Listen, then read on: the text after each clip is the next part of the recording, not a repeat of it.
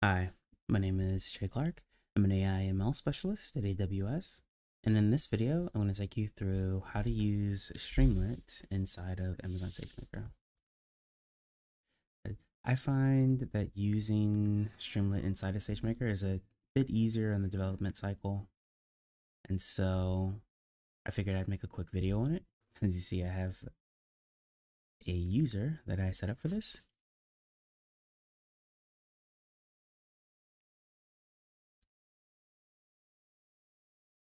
So if you haven't seen SageMaker in a while or haven't used it in a while, there's been an overhaul in terms of the user interface. So notably, SageMaker Classic is the sort of original version, the classic version, and now you're able to use JupyterLab as well as a code editor. And so I'll show you how to use this for SageMaker Studio Classic, JupyterLab, and I'll actually go back out and show you for SageMaker Notebooks as well. So first, SageMaker Studio Classic. And when you click on these, you just need to make sure you have an application running. So this is the Studio application. I already have one running, but if you don't, you'll have a button where you can select Start. And so I'll open this up.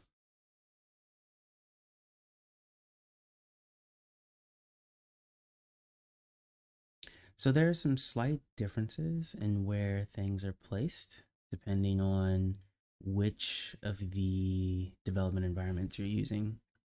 And you'll see that essentially there's a change in the address of where the Streamlit apps will live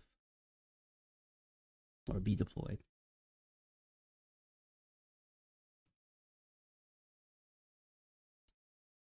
And I haven't opened this for a while, so let's see how long it takes. Oh, okay. Not too bad. So now the instructions specific to SageMaker Studio Classic. What you're going to want to do is install Streamlit, and then you're going to need the address of where this Streamlit application will live. So I'll start with a terminal. And it's important that when you're installing Streamlit and when you're going to perform Streamlit run, you go to File, go to New, and go to Terminal. This is in contrast to if you're working in a notebook in SageMaker Studio Classic, don't start a terminal from there because that's not the same thing. And here, I'll just make sure it's still installed. Oh, maybe it wasn't. Well, I'll let it install.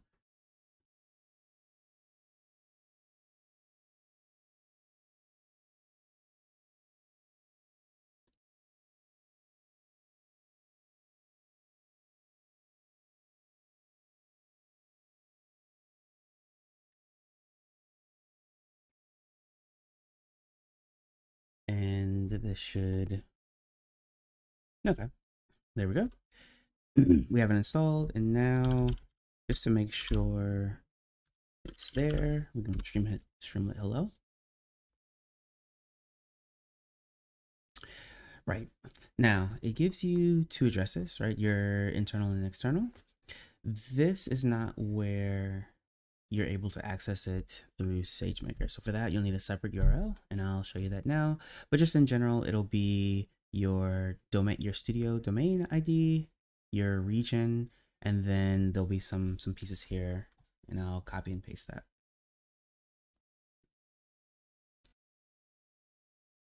So the address, and I'll actually duplicate this, will be, again, domain, and I'll show you where to find this domain as well, your region, and now instead of the /lab, it will now be available in /proxy.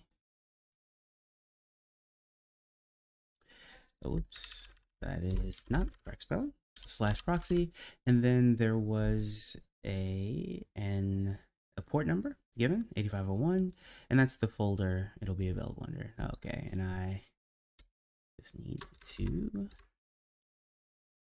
proxy 8501 and the slash, and the icon looks good. So then it'll take us to our page.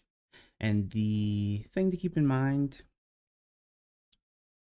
is that, let me stop that for a second.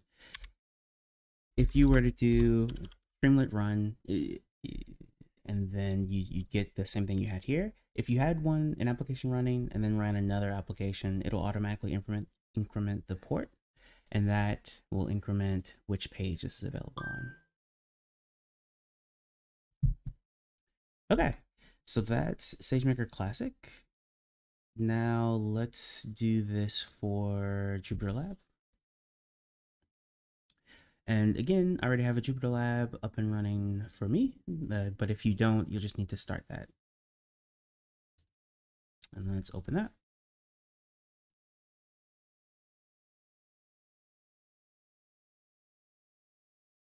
So this will essentially be the same with one slight change. So JupyterLab, let me actually start with SageMaker Studio Classic. So this has your domain ID here, and you can find that by going to your domain and looking at the domain settings, and that'll have your domain ID. So that's what signified it for SageMaker Studio Classic. In JupyterLab, now just notice we're not using that ID, right? But our process will still be the same. So it will still be all of this once we're running, and then instead of lab, it will be proxy, and then whatever port we're running on. So let's open a terminal. Make sure everything is installed. Yep, requirements satisfied. That shouldn't be a problem. Okay, and then we can Streamlit hello and see what we come up with. Yep, so we have an IP and we have a port. Looks like I already have one currently running, so it just incremented the port. Excellent. And then I'm going to set this JupyterLab default and proxy 8501. And this should bring, oh, I didn't mean to override where my terminal was, but right. And so now we have access to our Streamlit application this way. 2 down, 1 to go. And if you're still using SageMaker Notebooks, you should switch over. But if you're going to continue using them, so I have an instance that I've spun up, I'm going to open Jupyter.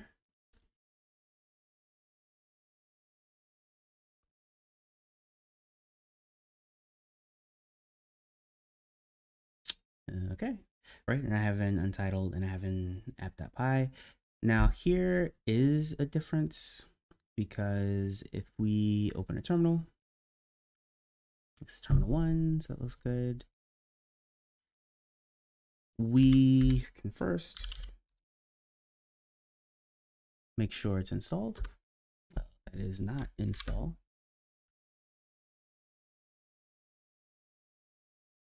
And it should give us the same thing here.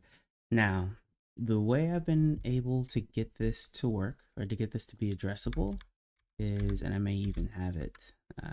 So I'm going to use Streamlit run, and I have an app. It doesn't have anything except a title, but I'm using the commands base URL path, and I'm setting that to proxy, absolute, and then 8501, because it's the first application, but it could be set to whatever number. I've tested this without the absolute and have not gotten it to work. So for now, I'll say just use this verbatim with an increment in the number. But we can run this. Oh, here's another, well, just something about your terminal, right? We always need to make sure we are in the location where our app.py file is. In the notebooks, you just need to go into the SageMaker. That's a good one. And then ls, we should see an app.py. Yep. And so if we run this, great. Again, right now it's attaching that to the base path. Ignore the port for a second, but let me get that address. And the key piece to note, if you're following the patterns that we have before, we've essentially had any of the subdomain and domain that we had originally. And then once we got into the folders or the directories, we just trimmed off whatever was related to the lab and just replaced that with the proxy 8501 folder. Here, we're going to do the same thing, except we'll have a little bit less. So instead of the terminal, and let me just duplicate this so it'll show on a different page. But instead of our terminal, we'll have our URL path. So still proxy, absolute, and then 8501, or whichever number we designate there. And here we are. I'm gonna take into that application. Yeah, it was just the title hello world, just to make sure it works. So and now we're done. Right, and so I found this really useful when I'm editing applications before I'm ready to productionize them. The development process is really simple. I can hop into my, I had it open here. I can hop into my notebook. I can write code, update the app.py function, and then deploy it really quickly. I don't have to stand up a new instance, any of the other stuff. It's using the cloud resources, good to go. One caveat here is that there is a session time associated with these. So they will generally be available to you for the time you're using SageMaker. They'll be available for a certain period after. The key to remember is that if they're not available, so if we had logged out of this and then tried to reach this application, we wouldn't have been able to. What you'll have to do to reach this application again is just log into SageMaker Studio or your notebook, and then you'll be able to access it, and you won't have to keep up the SageMaker environment. So for example, did I log out? Let's see if I refresh. Okay, it doesn't tell me anything's wrong. So this one was so this is JupyterLab, this one's SageMaker Studio. So if I exit out of this of SageMaker Studio, I can exit out of all of these. Which one was I running from? Here, right? I don't have them up. You'll still have access to this, so I can still refresh this and it will still work for a certain period of time, as long as my session's active, essentially. So just keep that in mind. And with that, I'll thank you for your time.